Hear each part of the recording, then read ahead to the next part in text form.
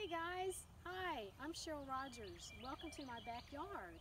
There's a lot here to see and share, but today I wanted you to get to know antelope-horns.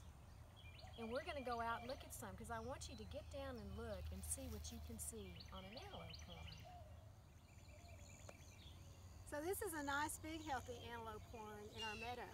And just so you know, this is Prima in case she shows up. Anyway, antelope-horn is a milkweed, and milkweeds are what monarch butterflies lay their eggs on and the caterpillars eat. And we have caterpillars over on another milkweed. But right now, next time you see an antelope-horn, I want you to go up and take a really closer look at what's on a milkweed. You'll be surprised at all the different critters. Try it. So if you get closer to an antelope-horn, you're going to see the flowers more clearly. And if you get really close and look, you may even see some little yellow sacs called pollinia. Those are what the flowers use to get pollinated.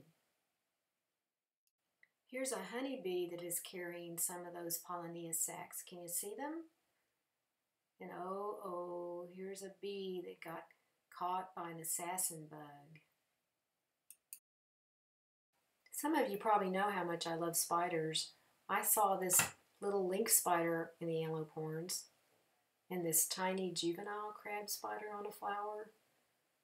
Later on, I saw this crab spider dining on a fly.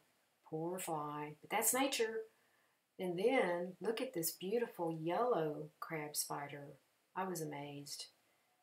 I also was able to get this cool video.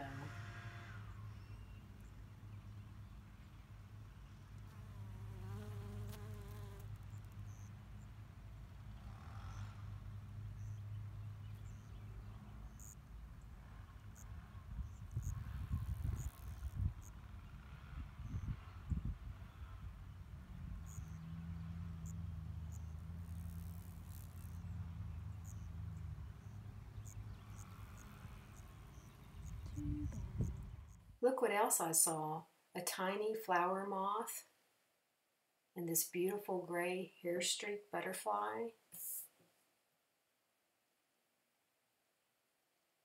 And here's an eastern carpenter bee. And a fly. We all need flies. And a weevil. Isn't it interesting looking? And a milkweed bug. They're always on antelope-horns. And a pair of 8-spotted flea beetles. And here's a lacewing larva, pretty fierce looking. Antelope-horns are probably best known for hosting monarch caterpillars. We have several caterpillars on our antelope-horns right now.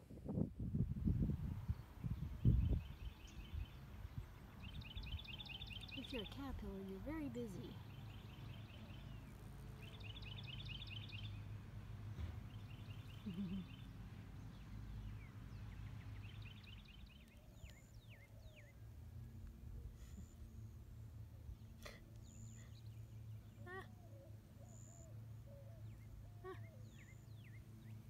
Oops.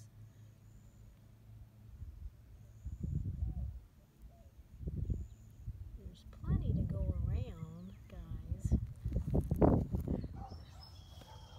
So this week, Carter from Blanco, he wants to know the official name of this stinging caterpillar. And what does it turn into? That's a Grody's buck moth caterpillar. And yes, those spines can sting, so don't touch them. But that little caterpillar turns into a beautiful moth. So I think they're pretty amazing, right? Here's a photo of a Grody's buck moth. Thanks for visiting my backyard. See you next time, guys.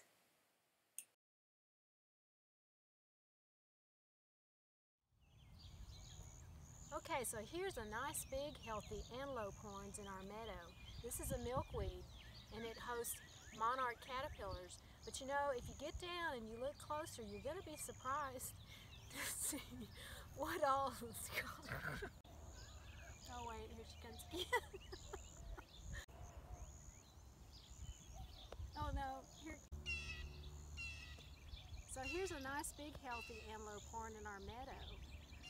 Antelope-horn is a milkweed, and milkweeds support